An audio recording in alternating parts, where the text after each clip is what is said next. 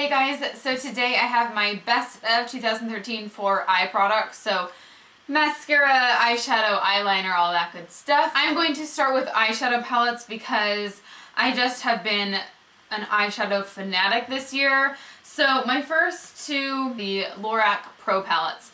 And these are seriously so amazing if you guys are really into eyeshadow like I am. The first one is just their classic Lorac Pro, and then the second one that I have is the Pro to Go. So the Lorac Pro I mentioned in my gift guide video, and it's awesome because you get a whole row of mattes, and then below that you have a whole row of shimmer colors. I have these on my eyes right now today, except for like one MAC shadow. They're just gorgeous. So they're highly pigmented. I love them all. Here is the Lorac Pro to Go palette. So it just folds out like this, but I love this for traveling. It's so convenient. I brought this with me when I went to New York with my mom. I just went to the river this weekend and I just took this with me, and it's nice because it has so many things that you need all in one. On the top part you get really good neutrals, a good matte black, a couple shimmers. Then on the other side you get a bronzer, which is gorgeous. I love this bronzer. And then you also get two blushes. Then I had to mention some of my new MAC eyeshadows. A lot of you guys always ask me what I keep them in. This is a Z palette. I have the zebra print one and I have a black one that I keep some MAC eyeshadows or other eyeshadows that I just don't use very often, but this is my go-to palette that I use all the time. And I got a few new MAC shadows this year that I use all the time, and they just have become staples to me. First one is Texture, and this is a perfect blending out color, and by that I mean just a color that you put in your crease that really helps to blend out any look that you're doing. It's super warm. I've just been really liking really warm tone eyeshadows. The other one is Brown Script, which is a really red toned brown, and it's gorgeous in the crease. It's also really pretty just to put it on your lid or just the outer part of your lid.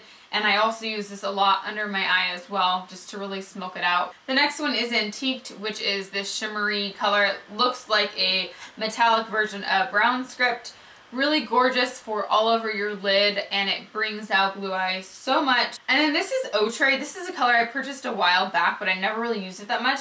And it's a really kind of weird looking mustardy color, but it's really beautiful on your eyes. And I use it as a transition color, just kind of up right below my eyebrow, and it looks so nice, and it's just a different color. Next for eyeliner, the first one is a natural nude eyeliner that I use on my lower waterline, and this is by Studio Gear, and it's their inline outline pencil. I got this at Ulta a while back. It has lasted me forever, probably 2 years now, and I use it a lot. So I like to use this on my lower waterline because my eyes get pretty red, so this is really good because that lower part keeps it from looking gross and red, and it lasts a long time, as long as a waterline liner kind of does.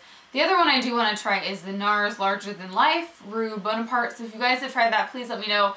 When this one runs out, I might purchase that one, but this has been really good to me. Then for a pencil liner that's a dark color, I picked my Benecos Natural Kajal liner. This is a great liner because it's so good for sensitive eyes like I have.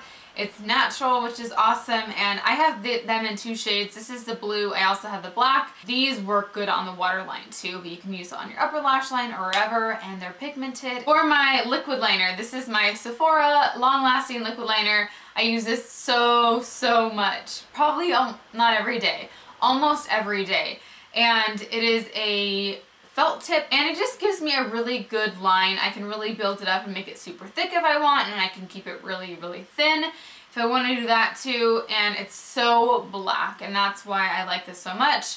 I was using the Physicians Formula one forever, which I like too, but this one I just use more often now because it's so black that I don't have to go back all the time and put eyeshadow on top of it to make it darker. Next, for a couple kind of different things for different uses.